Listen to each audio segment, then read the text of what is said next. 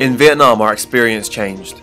We were now 1 month deep into our trip and it turned from a holiday into travelling. We had just attended a wedding in Manila and only had a couple of days remaining on a visa for the Philippines. New Year's Eve was a few days away and we still had no plans, so we caught a flight to Vietnam and booked onto the best New Year's Eve cruise in Hai Long Bay. Sadly, the expectations did not meet reality. Instead of partying it up with hundreds of backpackers, there was just 20 of us and we realised we'd been taken for a ride.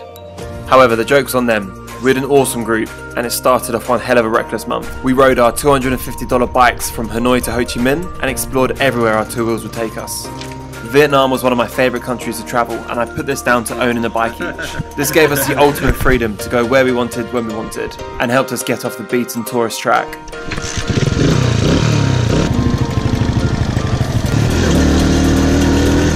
If you're looking for a real adventure, I cannot recommend this enough.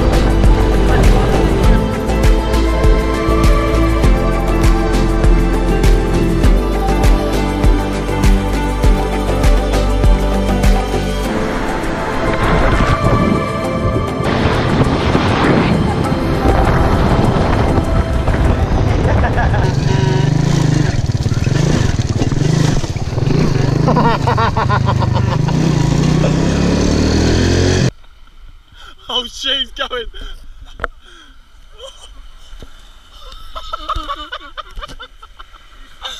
I fucking filmed it.